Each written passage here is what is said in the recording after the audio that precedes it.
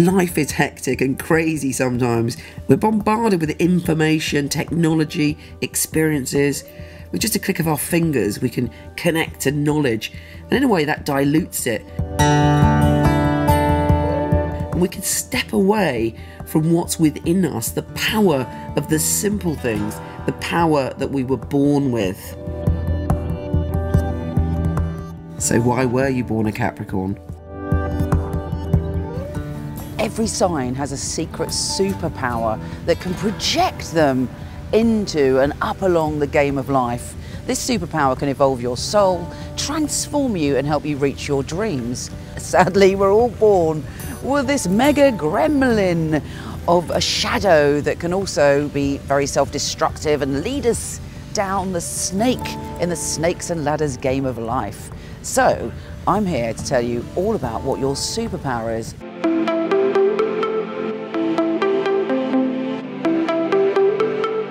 The moment you were born, you were given a unique soul map, which is your astrology, and it all starts with your sun sign.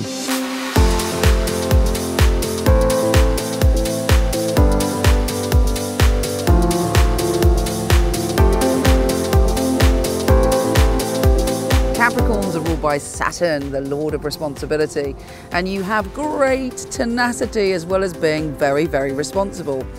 So your superpower is the fact that if you put your mind to it, like the proverbial goat, you will get up that mountain come hell or high water. You have the ability really to keep going when other people have given up a long, long time ago. Sometimes you forget that, or sometimes you put that ability into the wrong thing.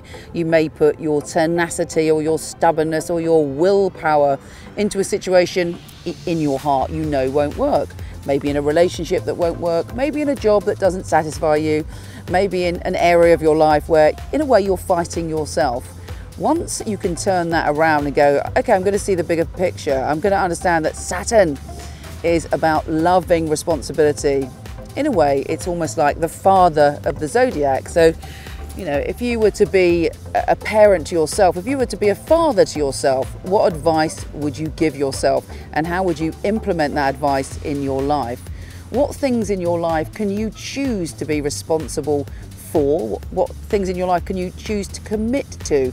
Because that really is when you hone that energy in and you use it in a way that's compatible and fabulous for you and useful, you can literally achieve all of your goals.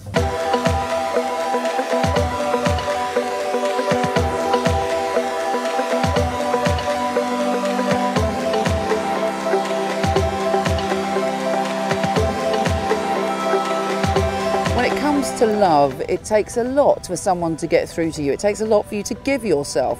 But when you do, you know, you are so deep, you are so intense, you are so loyal and there for that person. It is your life's work to continue being loving. However, as I said, you know, it may be that you haven't even met that person today. It may be that you're waiting for that person, because for you, commitment is everything. Now, are you committed to yourself? Do you give yourself that amount of commitment? It's very, very important that you do, that you love yourself. And you know, a lot of Capricorns I know feel they have to prove something, achieve something to be lovable. And that is the illusion. That is the shadow side. You are good enough, you are lovable enough, and you are an extraordinary, powerful human being in your own right.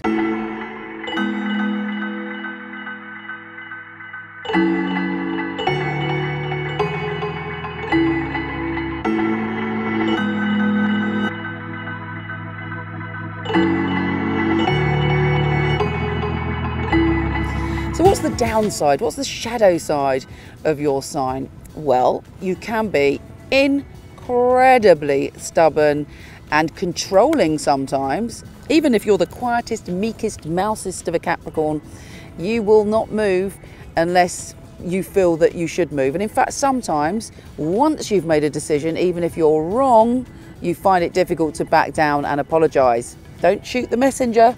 You know what I'm talking about. It's just me and you talking here. You don't have to admit it in the comments. So if you open up your heart to being committed to the truth, committed to knowing that it's okay to be soft sometimes, okay to be wrong, nothing wrong with being wrong. You know, that's when your life will become a lot easier.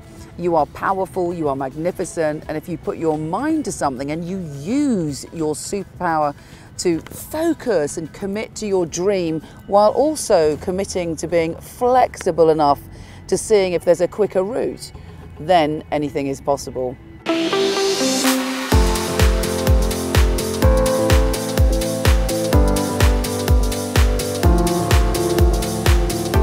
Life is a merry-go-round. Sometimes it takes us on the wild ride of the roller coaster. Other times it's the Ferris wheel and we feel we're on top of the world.